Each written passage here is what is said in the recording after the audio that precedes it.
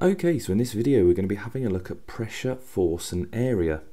Now we're only going to do a couple of questions in this video, so we're going to have a go at this one on screen and one other question. So if you want to pause the video and have a go at this question, then feel free to do so, but otherwise I'm just going to show you how you can go about using this video and where you can find more topics for your revision right from within the video. So when you're on one of these videos, if you click into the description, you'll see that I've got everything listed within there. I've got hard questions to try, I've got checklists and practice papers that you can download, and other questions and other videos within this series. Now if you scroll down to the bottom of the description, you'll see down there it says topics featured in this video. So in there I'll put all the links with difficult questions and topic videos related to this topic right there for you to access. So just click onto one of those and it will take you on to more practice questions and different versions of this topic. So with that being said, let's get started.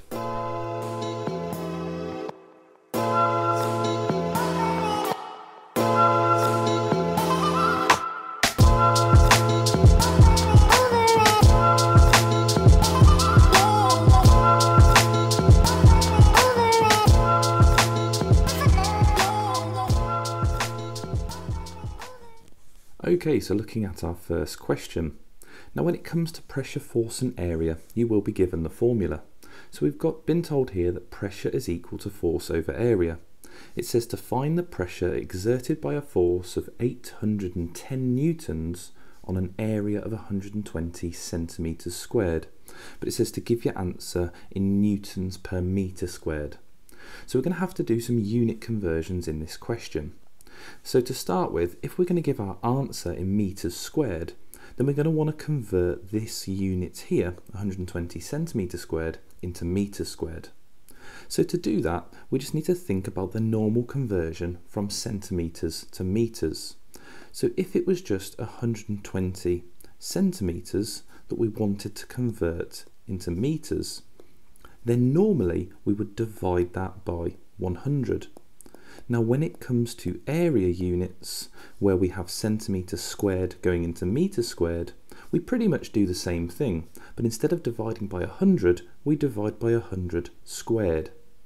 So obviously we're practicing this on a calculator, so you can type that straight into a calculator.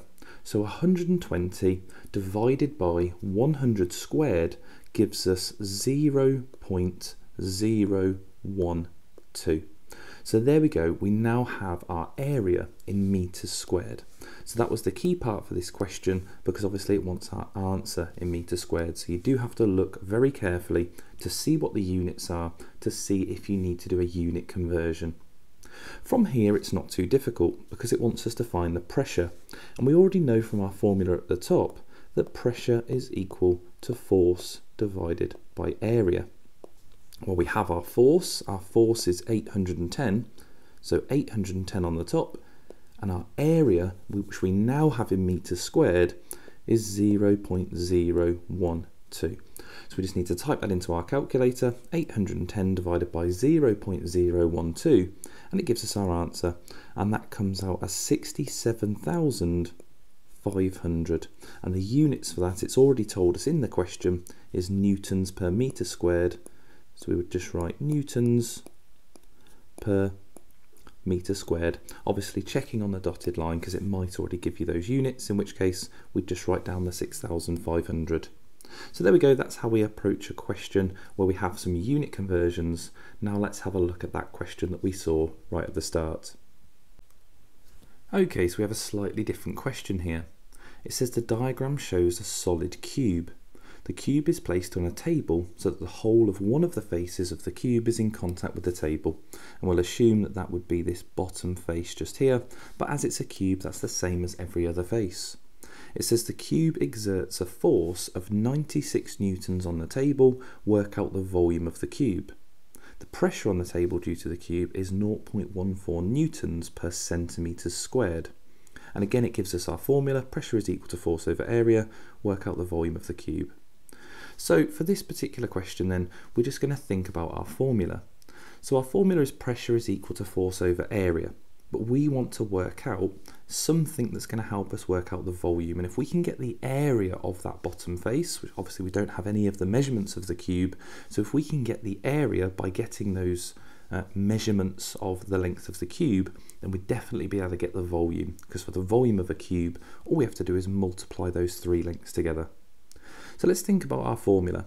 Now you could write out the formula and rearrange it for area, or if you prefer, you can put it into a formula triangle. So whichever method you prefer, absolutely fine, but I'll write this as a formula triangle for those that also like to use one of these.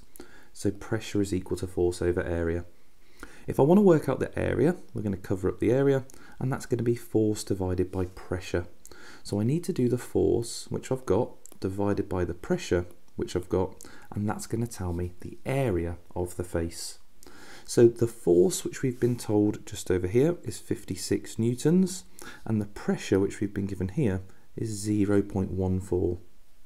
So looking at that, let's type it in, 56 divided by 0.14, and if we type that in, we get an area of 400.